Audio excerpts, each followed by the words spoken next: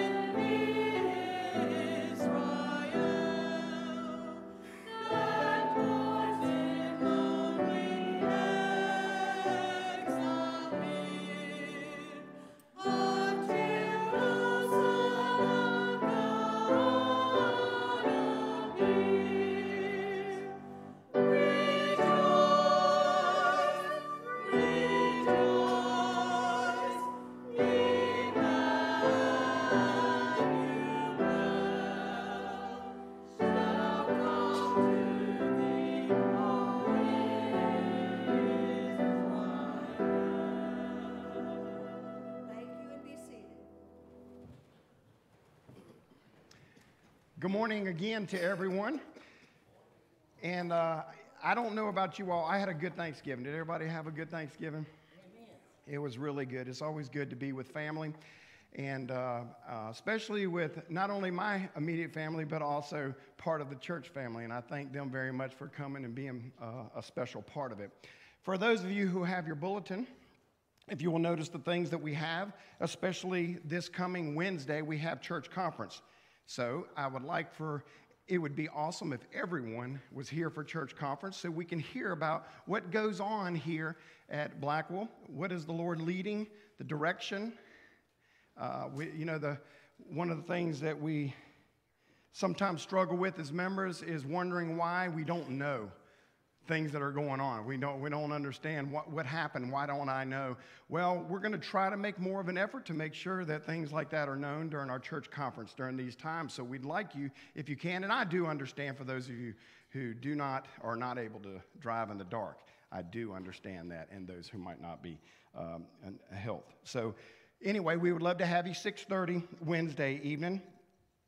This morning, it is exciting as we're going to remember the death and resurrection of our Lord through the communion, special time. We also want to make sure that the service itself is a time of where we can put aside anything that's distracting us, anything that is causing our mind to waver. We want to make sure that we can focus on our worship, what it is that how we can serve the Lord this morning in our worship, giving of ourselves. So let's remember that this morning as we go through the service, that this is our time. You have encouraged me. Thank you for coming. I see every one of you, and I'm so glad to see you, and thank you for encouraging me, and I hope that each one is encouraging each other. Okay, so this morning as we move forward, I want to also share one other thing. Don't forget to look at the toiletries for the Scott House in the bulletin, as well as the Heritage Care Christmas list. Is there anything that I need to know about either one of those that we have enough of that we do not need? Any items? I think last Sunday there was something we didn't need that was mentioned to me. Anybody remember? Lotion? Okay, so we do not need the lotions, but look at right. Okay, for the Scott House, okay? Also, before we do the prayer, there you go, Brother Steve. I can't believe I remember, brother. Honesty. Just one quick thing. Several weeks ago, we had a special guest that spoke during our Sunday school hour. And that morning, we didn't take up a love offering. And right after she spoke, several people came up to me and they wanted to give a donation to her. And I've even had people come up to me since then. So I'm referring to Melanie, and if you would like to give a donation, we'll have it open today and again next Sunday. Just make the check out to Blackwell and put her name on the memo line, and we'll get it to her. Thank you. All right, to reemphasize what he was saying, make the check available with you in the memo line. Remember to put Melanie's name on there so we can make sure that the money is applied to the right place, okay? So right now, let's ask the Lord to lead us in this service. Our dear Heavenly Father, we thank you, Lord, for blessing us with another breath, another day, Lord, to glorify you. Lord, there are people that you put in our path, Lord. I ask you, Lord, for us to be more, to help us be more aware of what your will is for our life, who it is that we are to share with, who it is that we are to witness to, or to, Lord, just to show that we love them, that we care for them, Lord. Lord, this morning, as we move into this service, Lord, we want to glorify you in our singing, in our concentration on our worship, Lord, in reverence. Remembering, Lord, that you're the great giver, the giver of your Son, Jesus Christ, who died on the cross for our sins, Lord, and arose on that third day. What an awesome gift, Lord, and we are so thankful. Thank you, Lord, in Jesus' name, amen.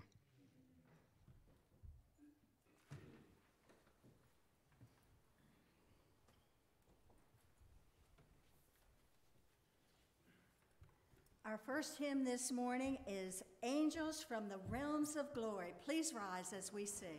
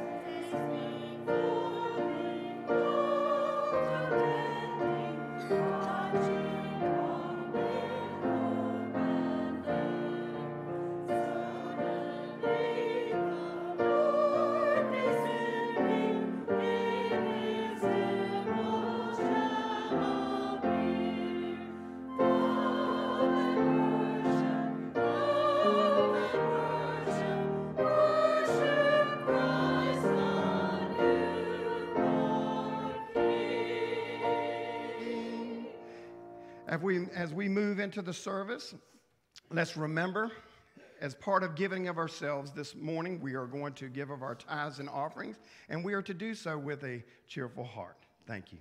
You may be seated.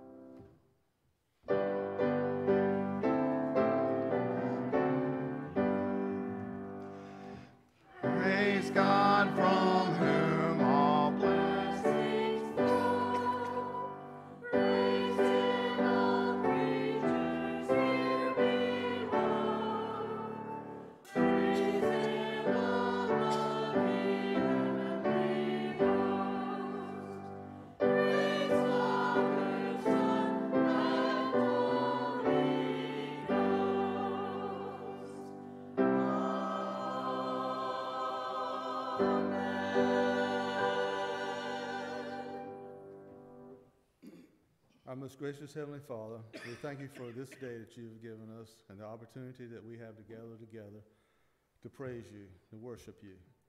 And we thank you for all these many gifts, all the many blessings that you have bestowed upon us, that you are always giving us constantly. And we thank you for this season that is rapidly approaching. We thank you for the decorations, all the preparations that are being made. We thank you for the music. But most of all, we thank you for the real meaning, the true meaning of this season, the gift of your Son. Please keep us mindful of that, and help us be mindful of the ones who are not as fortunate as we are. Please now take these gifts and use them to further your kingdom. In Jesus' name we pray. Amen.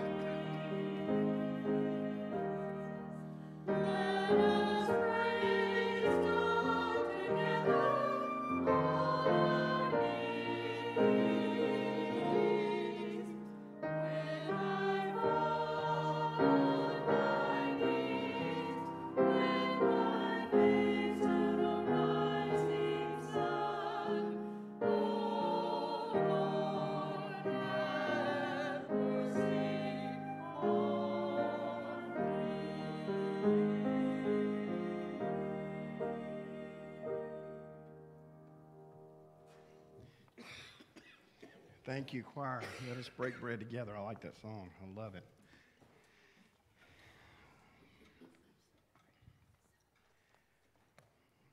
Thanksgiving. Again, we mentioned that this month of November, though we should be thankful all the time, we at least made November our Thanksgiving month. So we're going to be thankful, and messages and Bible studies on being thankful. So that was our goal, and I think we're about to fully accomplish that goal. So before we start, if you want to put 2 Corinthians chapter 9, verse 6 through 8 on the screen to start off with, or 6, what I gave you, we're going to read the first 2 verses. But before we start, I remember growing up, Thanksgiving. I remember the hustle and bustle of it, or I remember, the kids. There was 4 of us, so obviously my mom, she really worked hard. My goodness, did she work hard. We were all over the place, and we were antsy, and we had to be doing this and had to be doing that. We were always being called down and, told to behave. And it reminded me of this story that I want to share with you this morning. All right. 2 little girls one day were acting very badly. They were misbehaving. It was on Thanksgiving Day, and their father got very upset, and he said, "Girls, go to your room. You are dismissed from the Thanksgiving dinner." The girls went dejected and sad to their rooms. A few moments later, they heard their mother calling, "Girls, girls, come down to dinner, girls." A little baffled in light of what their father had said, they sheepishly walked down to the dinner table and sat down. But they noticed something. Dad was not there. So they naturally asked Mother, "Mother, where is Dad?" Well, the mother said, "Dad went to his room." "But why, Mom?" "Because Dad loves you so much. He couldn't change his standard, but he didn't want to deny you dinner. So Dad said he would go and he would pay the price so that you could come and eat the meal. So while you enjoy the meal, remember that your dad has picked up the tab and is paying the penalty." Brothers and sisters here today, when you forget to say thanks for everything else, don't forget to say thanks for Jesus. Don't forget to say thanks for Jesus. Very interesting, as I've come across that, I started thinking about how close we came a couple of times from being dismissed from the table. And you know, that's not a real good time to be dismissed. That was actual time where, just like we did Thursday, where we went around the table, and I don't know how many did anybody talk about before they prayed the things that they were thankful for? We did. We went around the table and we talked about the things that we were thankful for. Getting in a better practice of recognizing God's work in our lives. Even those that are not saved, it doesn't mean that God has not provided. You know, God loves us. He created us in his image. He desires the best of us. But most of all, he desires a relationship with us. 2 Corinthians chapter 9, verse 6 through 8. We're going to read this, but I want you to understand that there's really one verse that I'm going to concentrate on, because when I read this, you're going to recognize it from verses that I've read before. But it's kind of found in a strange context here. So we'll read from verse 6 and 7 and 8, and then we'll jump right to the verse that we want to consider or talk about this morning. Now, does everybody have their Bibles? Everybody have their Bible? If you have a chance, do that now. 2 Corinthians 9, even though it's on the screen, good practice. All right, 2 Corinthians chapter 9, 6 through 8. Now this I say, he who sows sparingly will also reap sparingly, and he who sows bountifully will also reap bountifully. Each one must do just as he has purposed in his heart, not grudgingly or under compulsion, for God loves a cheerful giver. And God is able to make all grace abound to you, so that always having all sufficiency in everything, you may have an abundance in every good deed. That's all I want to go to this morning so far. But I want to share with you that Paul, because he has a huge love for Christ and a devotion, obviously, to Christ, his attention very quickly shifts from the practicalities here of what it is to give monetarily to God, to his work, and then it shifts from there to the excitement that he has in knowing Christ as his Lord and Savior. So let's go to verse 15.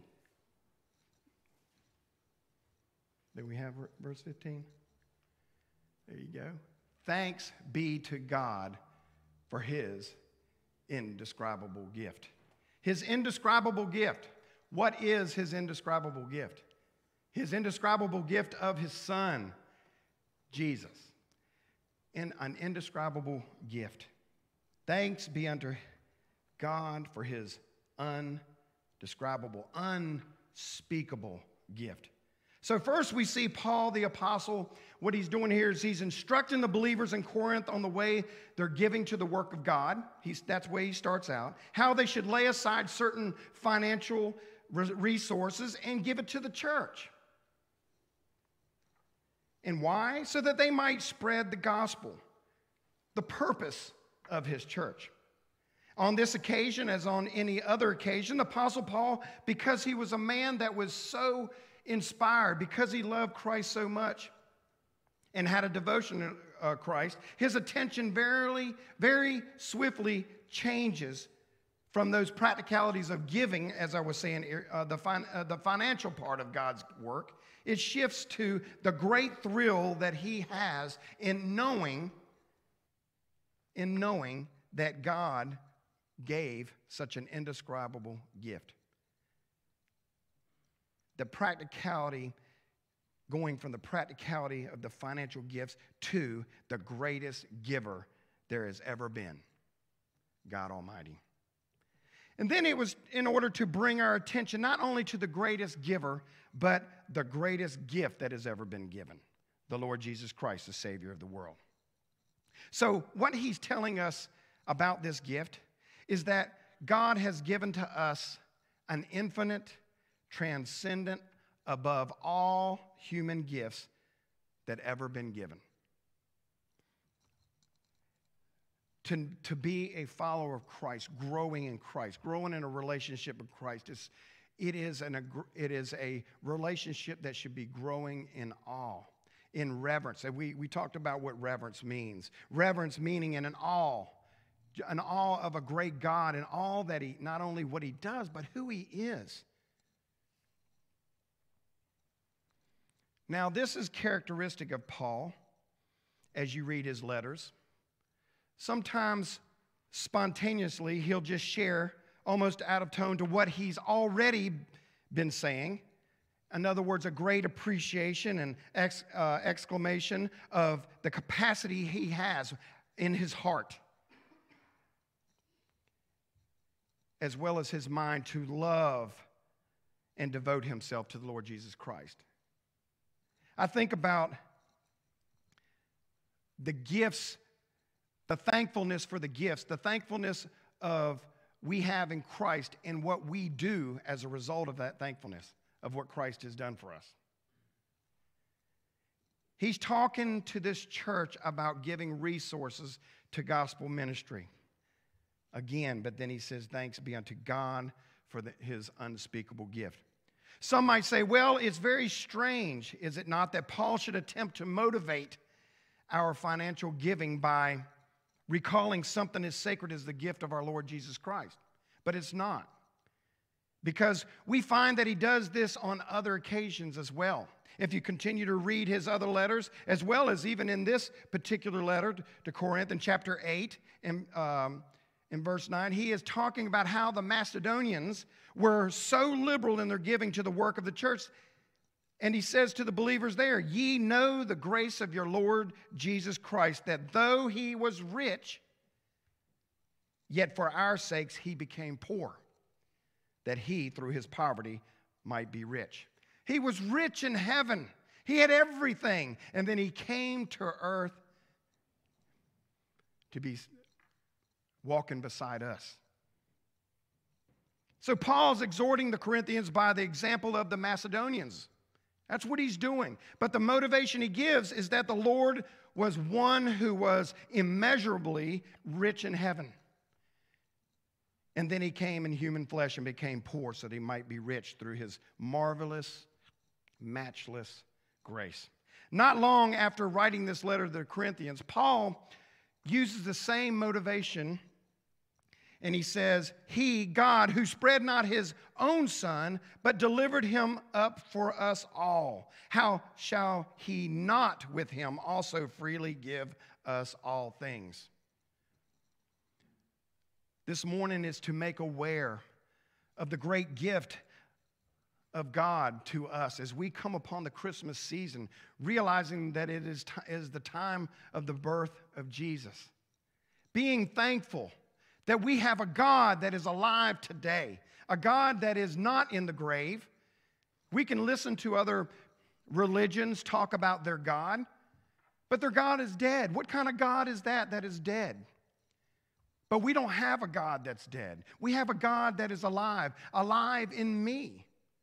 I've had people ask me, how do you know this God is real? And I said, well, I have to start And I can say this with joy in my heart, that I know he's alive because he's in me. He's alive in me. I'm so excited to be up here today to be able to share this with you, because what would we do without him? First of all, I think about, Lord, the needs that I have. Who would I go to? Who would I go to for my needs? Who would I be so excited to go through in prayer and say, Lord, you know my situation, you know my needs, but Lord, I ask you in specific for this specific gift or specific need. I need you to answer that prayer. Yes, a personal wish, but most of all, we want it to align with his will for our lives. I've shared time and time again that it doesn't necessarily mean that gift will be, that prayer will be answered, especially if you're praying for lottery tickets to be answered, right? An answer to your prayer. But we can see the things that God desires for us in his scriptures, that he wants to take care of our needs. He wants us to give us an abundant life, but the abundant life is in him. It's not separated from him.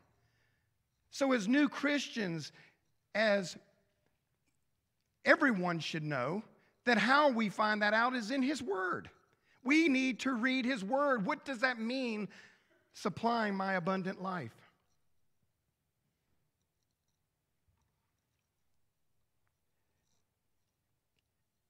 Paul here is basically saying, can you Christians who have received so generously and have been treated so favorably by God be anything else but generous to your fellow man?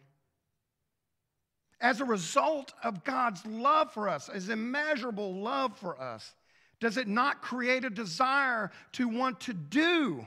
And we talked last Sunday about the work that we do creates even more thankfulness. So it works together. It just proves to me as a follower of Christ that more proof that he's alive today as everything is tied together. His love for us and what he does for us and what we do for him, it just runs full circle because it shows, it reflects him in us. See, that's what we are as Christians. We're supposed to be a reflection of Jesus Christ to this world. We are to be a light in this world. For many, and that might be a scary thing. So he said, freely you have received, freely give. But Paul's thought here is not only that we should give to others because God so loved the world that he gave his only begotten Son, but the thought is also here that we should be filled as he was, with the thankfulness when we consider the immensity of God's gift in his own Son. When he's telling us that, what he's telling us is that this gift that God has given to us is transcendent, infinitely transcendent, above all human gifts that are ever given. There's a hymn writer, he put it like this. He said, was ever a gift like the Savior given? No, not one. Not one. So my question to you this morning as I share this message is a very personal question. I want to ask you, are you thankful as Paul was for the Lord Jesus? How thankful are you for God's gift? Does it reflect in your life?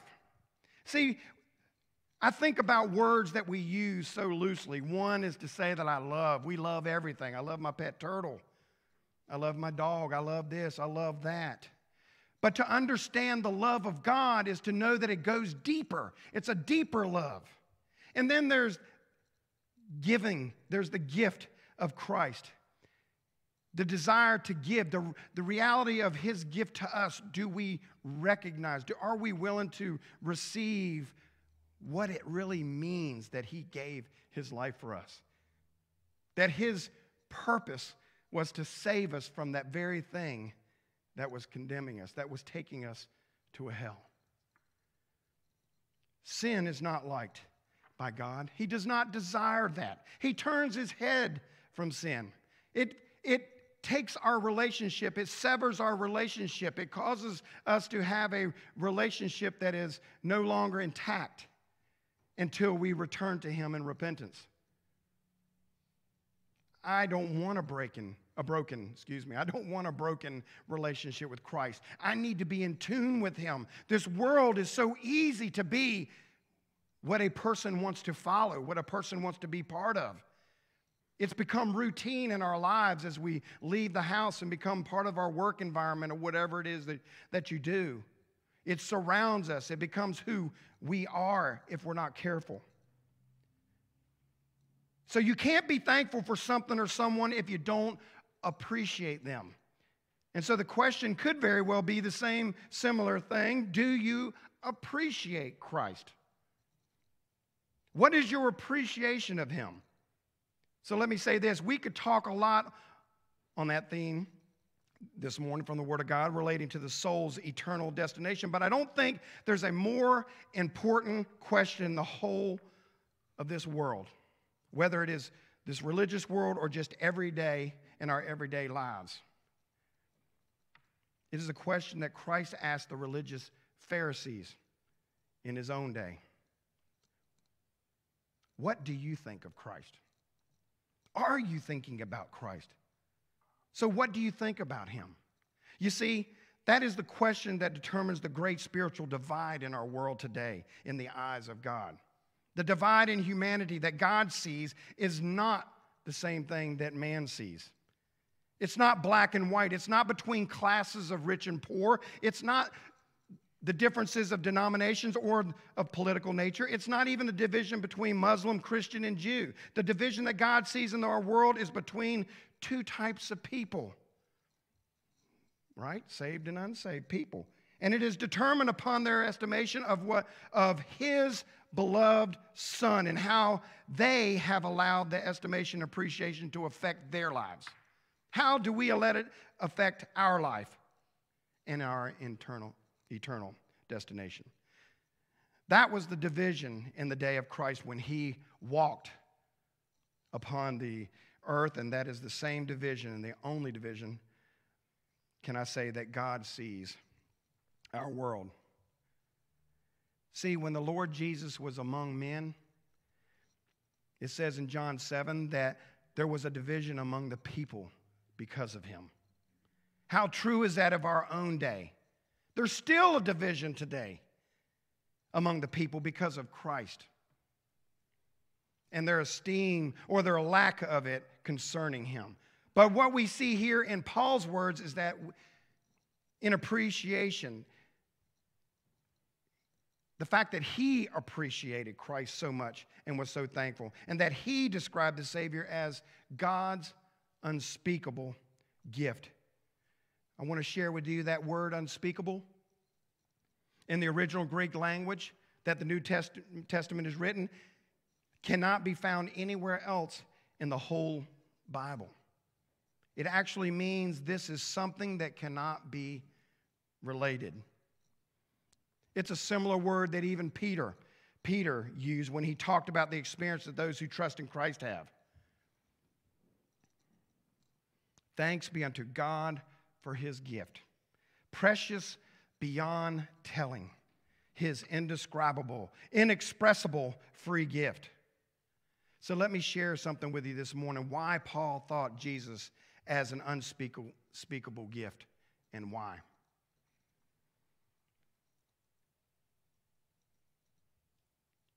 His birth, as we look at the New Testament, was indescribable. When we look at Luke's Gospel, chapter 1, and the verses 34 and 35, how will this be since I am a virgin, Mary said. The angel answered and said to her, the Holy Spirit will come upon you, and the power of the Most High will overshadow you. For that reason also the Holy Child will be called the Son of God. Now let me share with you in just a second the King James Version.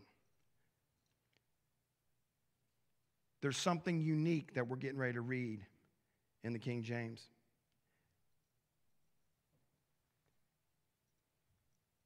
He said, The angel said, that holy thing. That holy thing. A strange description of the Savior, but how can you describe the indescribable? How can you describe it? The first ever being in which the two worlds were blended of both heaven and earth. The man who was very man, yet very God, as his only begotten Son. The angel couldn't even describe this. He couldn't describe or grasp what was the reality. That virgin birth was indescribable. We read in Timothy's version, great is the mystery of godliness. God was manifest in the flesh, justified in the Spirit, seen of angels, preached unto the Gentiles, believed on in the world, received up into glory. See, this is a mystery. It is indescribable. It is unspeakable to imagine how God could become a man. God could take human flesh. But this is the message that Paul is so excited about. Thanks be unto God for the gift of giving to man his Son as a man in human flesh. Are you thankful? Does this not kind of blow your mind? The gift that God has given to humankind. It is the greatest gift that has ever been given. I believe it is also the greatest miracle that God has ever performed. And that was the incarnation of his own Son.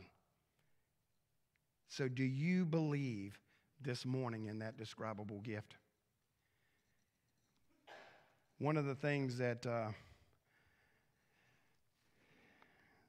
amazes me is that God not only died for those who were during that time or earlier history, but he also died for us before we were ever in existence. He knew ahead of time that we were going to fail. And I thank him for doing that. I thank God for having patience in me. 55 years old. I know that's not old to some of you, but I feel it, especially if I go down those steps. But knowing that he had patience with me, it hurts me to believe that all of these years that I've disappointed him, that maybe, God has called, he spoke to me, and he shared with me, and I did not listen. I didn't slow down, and I just continued to do my own thing and think that as long as I believed, I was okay. Until I started getting into Bible study and really getting into the depths of Bible study and understanding what it really means to be in a relationship with Christ. That it was more than just to believe, it was to follow. We know, as the Bible says, if you cannot pick up your cross and follow him, you cannot be his disciple. Picking up your cross and following him is an action. It's something we have to do. This morning it's time now, as we're going to have this invitation before we are in communion. If this morning, we had a couple of people that have given their life to Christ already this morning. It's been an awesome morning. And I think that somebody here, if you're doubting, if you're questioning, you need to know that you need to be sure. You're probably not saved. That you need to be sure this morning by saying, I need Jesus. Think about your life. Does your life today is your life actions today represent a life that reflects Jesus? Good way of finding out, really, if you're saved or not. Do you have a desire? Do you have the conviction of the Holy Spirit in your life? Do you feel him guiding you and you're just not listening, or you just don't feel? This morning is your opportunity to give your life to Christ. Is to profess with your mouth and believe in your heart that Jesus is Lord. It is not hard. It's just something he desires, to have a relationship with those that he's created. He said, I loved you so much that I'm giving you a choice.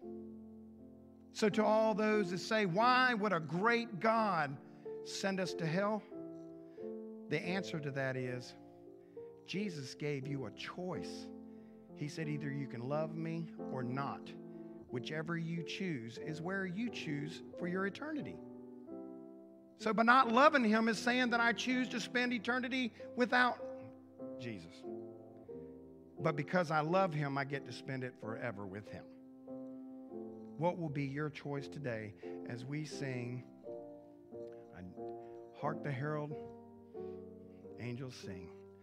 Okay, let's stand and sing before we do communion. I'm going to give that opportunity for you to come forward. If you need to put something to the altar, bring it to the altar. Whatever it is, come today.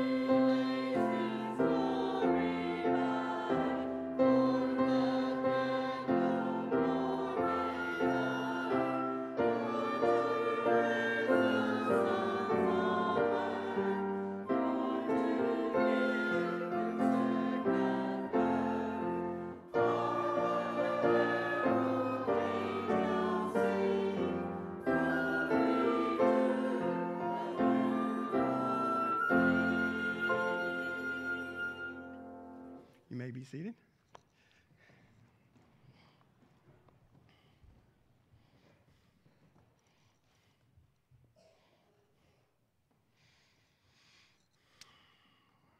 Let's go to the Lord in prayer.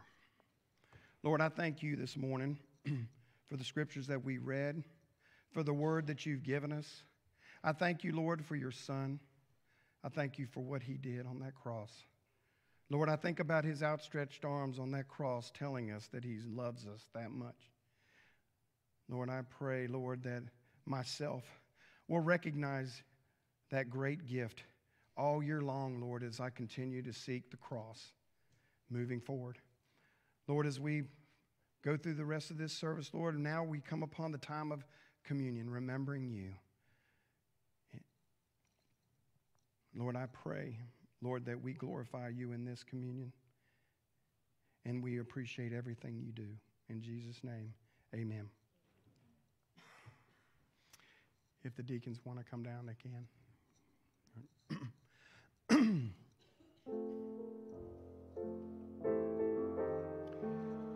This morning, as in all communions, God desires all of his followers to take part in this supper.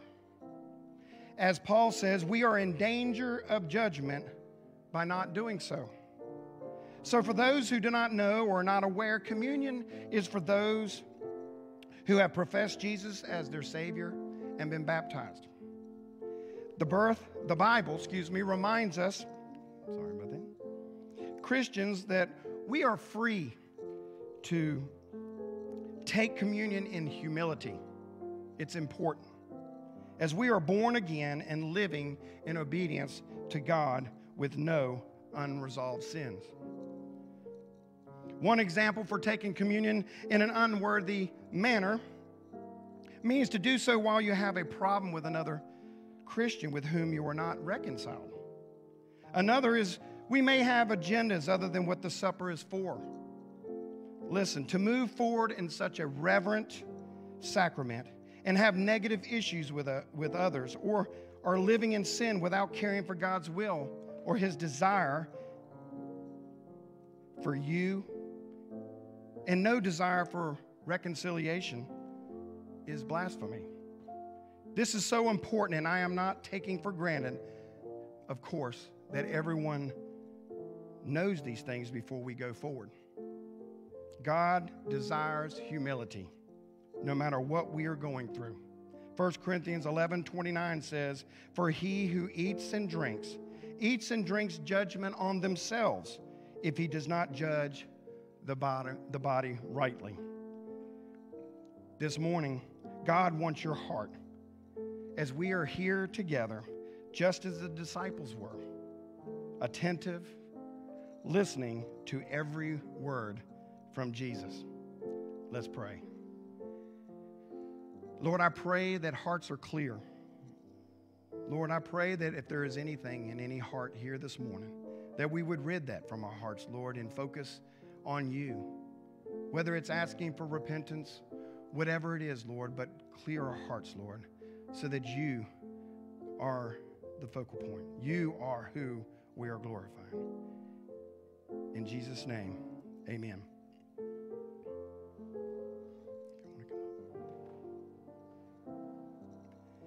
The Lord Jesus, the night in which he was betrayed, gave thanks, took bread and broke it, and said, "This is my body."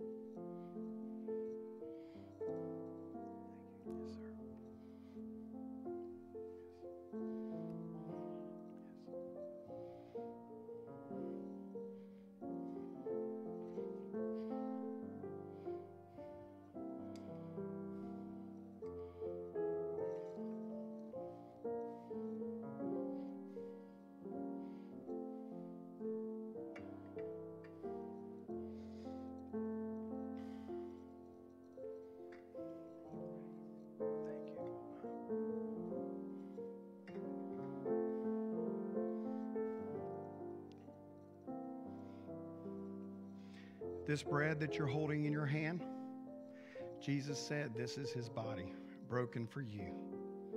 Eat ye all of it.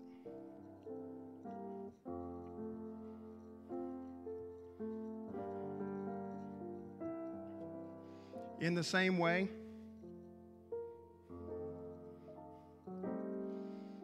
Jesus took the cup and he said, this is the new covenant in my blood.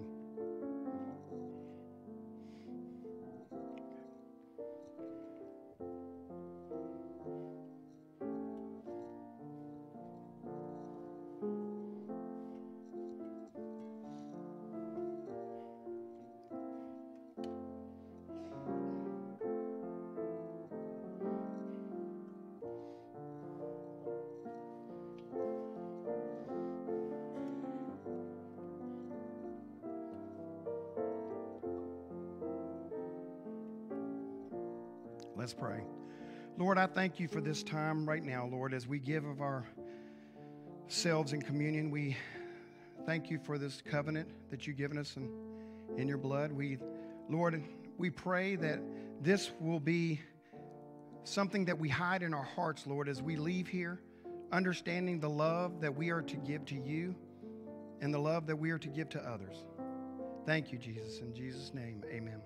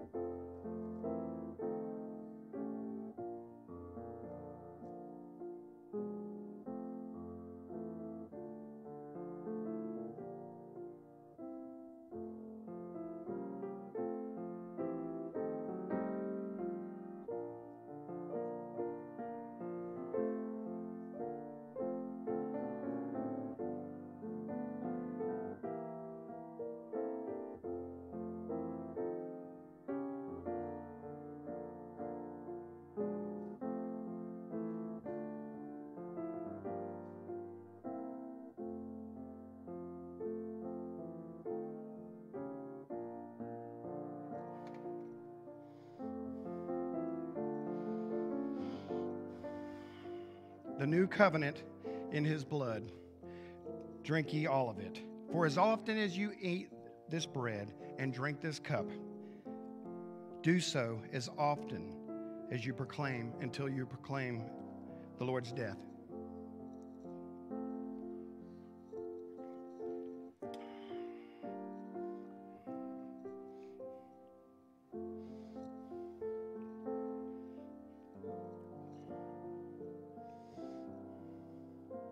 Thank you all for being part of this service this morning in worship. We thank you for those that are still joining us maybe on Facebook.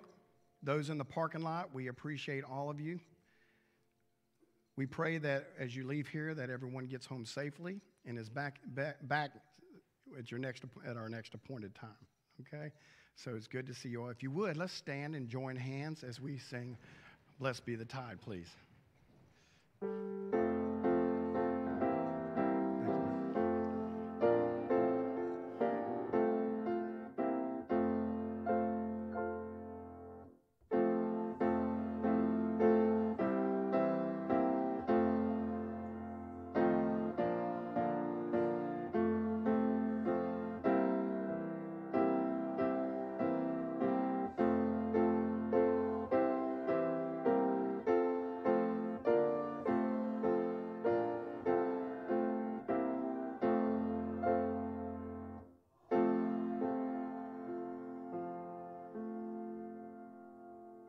Thank you.